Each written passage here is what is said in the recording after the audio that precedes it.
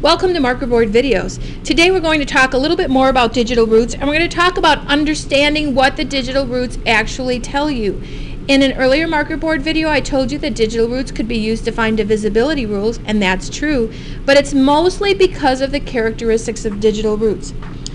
In our math system, in our number system, we use base 10, which means we only have 10 symbols that represent quantity. And after that, we don't have any new numbers. We recycle those numbers.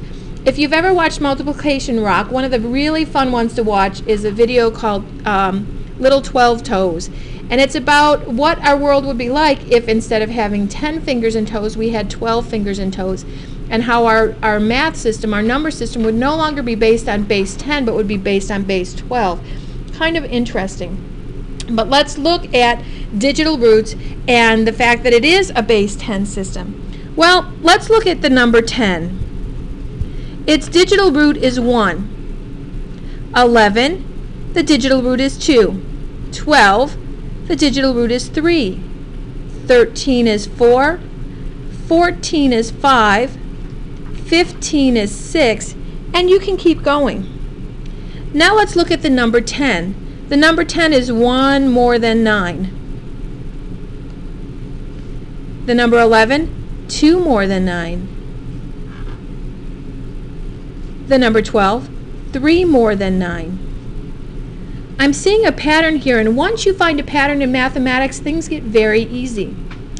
So it seems to me that what the digital root is telling me is what my remainder is if I divide the number by 9. Now if I look at 18, that has a digital root of 9. 18 is 9 more than 9. If it has a digital root of 9, the remainder is actually 0 because we don't have 0 as a digital root. Let's see if that's correct. Let's look at the number 37. I know that 37 divided by 9 is 4. 4 times 9 is 36, and I have a remainder of 1. What's my digital root of 37? 3 plus 7 is 10. 1 plus 0 is 1. So that's true. Let's take another number. 179. Let's see. I'm going to make my 10 with my 9 and 1, so 17. My digital root of this is 8, and I'm just going to put that on the side kind of to remind me. Let's see if my remainder really is 8. How many times does 9 go into 17?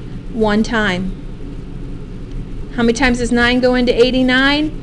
9 times 9 is 81, so it must be 9 times, with a remainder of 8.